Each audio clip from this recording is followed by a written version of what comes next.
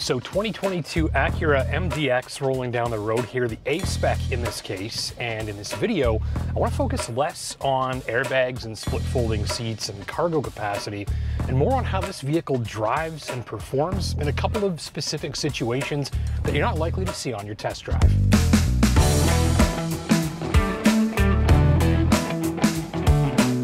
After an extended wintertime road test in this machine, a few key things stood out after driving the 2022 Acura MDX in extremely deep snow in a variety of low traction situations, and maybe especially while driving it in the dark. I think prospective shoppers can use some of these observations to help them make a better purchase decision, so I'll share them with you in this video, and stick around till the end where I'll be giving you a full demonstration of the MDX's fantastic headlights in action. As you watch the footage in this video, remember that my tester is rolling on a set of quality winter tires, and your MDX should be too if you'll be driving in conditions like these. So let's dive in. I want to start with the powertrain.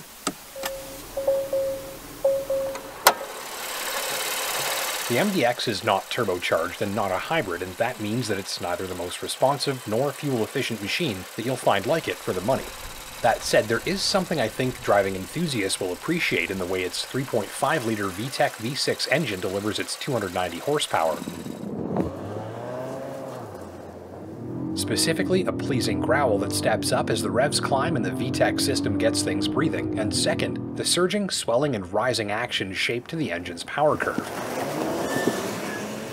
Some competitors are more efficient and offer more effortless throttle response more of the time, but ultimately, there is considerable performance fun factor dialed into the powertrain of this machine. And if you're a driving enthusiast who appreciates the sound and feel of an all-motor V6 that does its best work when it's spinning fast, I think you'll like the setup here.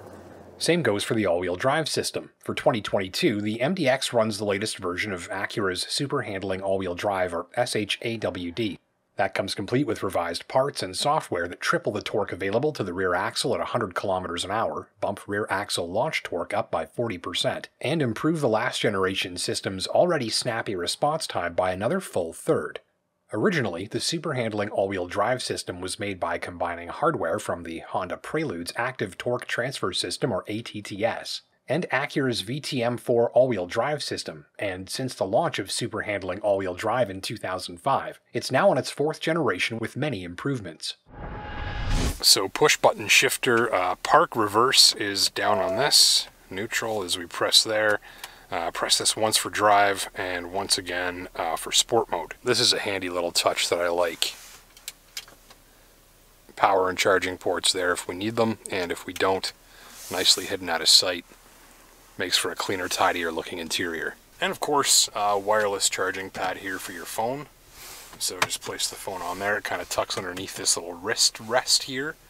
That's going to wirelessly charge my phone. And just to show you, when we're using this trackpad here, we've got this nice padded rest for our wrist so that we can just use our fingertips here. Makes it a little bit more comfortable to use this, and that's a pretty handy touch. Again, your phone just slides underneath this to wirelessly recharge, rest your wrist there, fingertip control on the trackpad, which of course manipulates up on the central screen.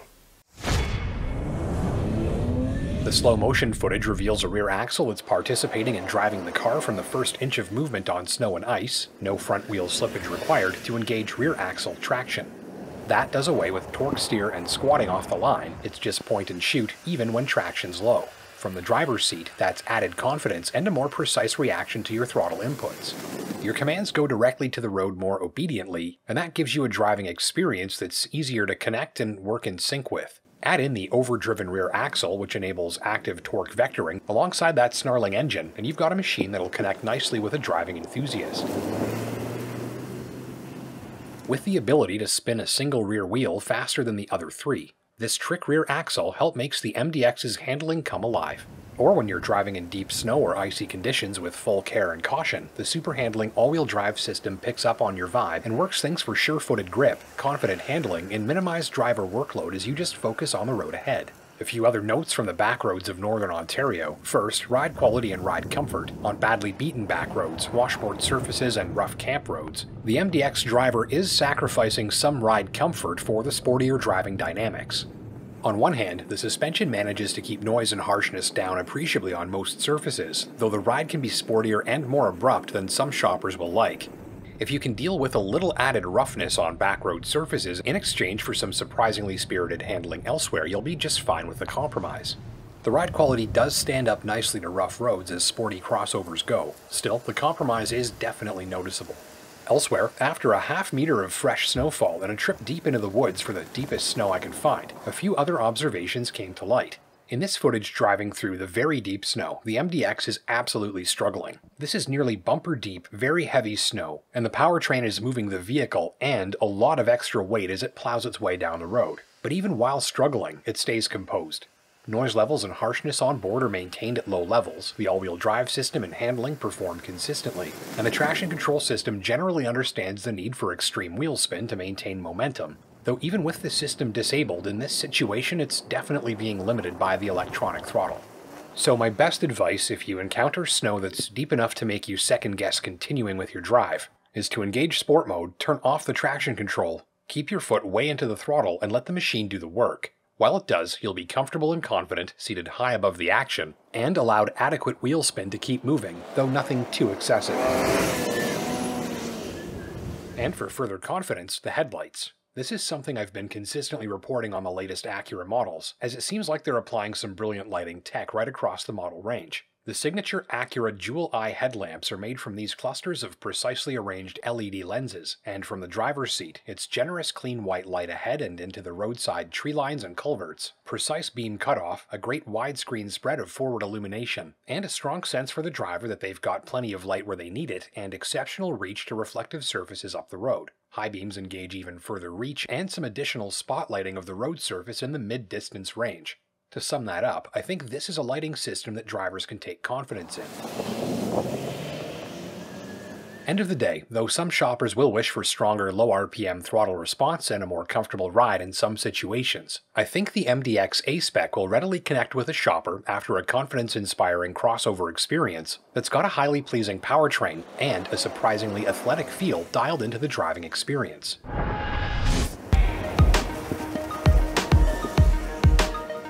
Thank you for watching. My name's Justin Pritchard. Until next time, take care and drive safe.